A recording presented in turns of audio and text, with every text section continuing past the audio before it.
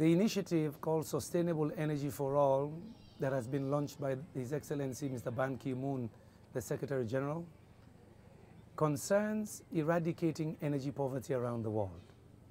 This initiative has defined very clearly three very ambitious but achievable targets. The first is to promote universal access to energy by 2030. Second, to double the rate of improvement of energy efficiency. And third, to double the share of renewable energy in global energy mix. You might ask, why is this important? We know today that 1.4 billion people have no access to electricity.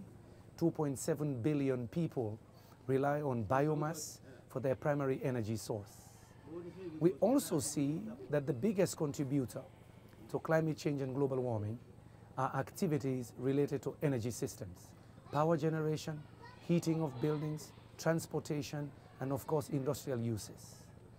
It means that if we can provide access to energy for those who do not have, they will not cut down the forests in order to get basic cooking materials to prepare their meals or warm their homes. It also means that if we improve energy efficiency, we do not have to build as many power stations as we do around the world, which will significantly reduce emissions.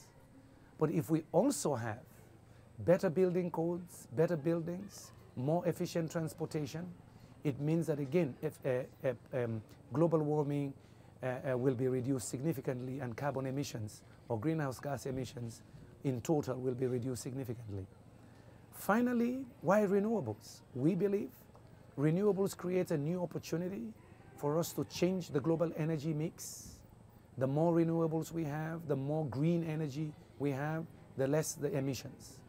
More importantly, in the context of poor countries, we know that where the grid cannot be extended, for example, as it is the case with my village called Kichom in Sierra Leone, if we have renewable energy technologies, biogas facilities, solar panels, solar lighting possibilities, these people's lives will be improved automatically.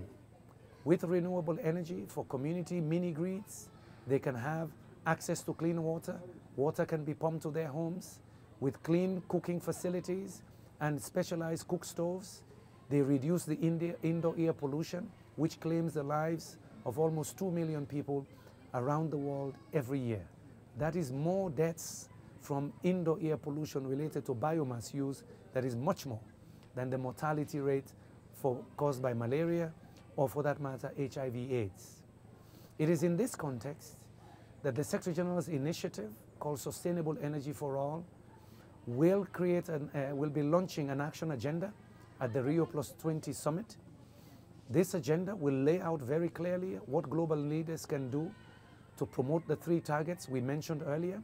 It will indicate not only what governments can do, but what the private sector can do to, in fact, incentivize the deployment of new clean energy technologies all around the world.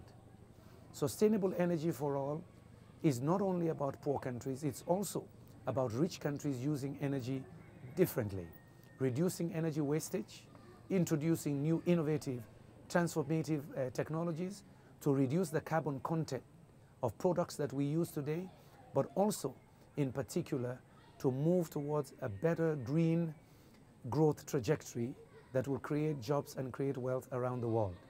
Energy security, sustainable energy for all, wealth creation, food security, water security are all interlinked. We have to address it, and that's why, under the leadership of the Secretary General, this initiative, we believe, will succeed. We have done a number of studies by various UN agencies and think tanks that without access to energy, poor countries cannot achieve the Millennium Development Goals. We know there is a direct link to lack of energy and lack of access to clean water because water cannot be pumped into homes. We know that without a reliable, affordable source of energy, a number of communities cannot create wealth within those communities. We also know that, in fact, MDG 3, related to gender and women, that the people who suffer the most out of energy poverty are the women. They're the people who collect the firewood, They're the people who have to cook on open fireplaces and inhale most of the smoke along with their children. We know, for example, that if we have access to energy, efficient, affordable, basic energy services in homes, we can save women and girls 20 hours of work per week that they can deploy in other productive activities. So MDGs cannot be achieved. Better education, food security, better health conditions can be enhanced if there is access to reliable, affordable energy services.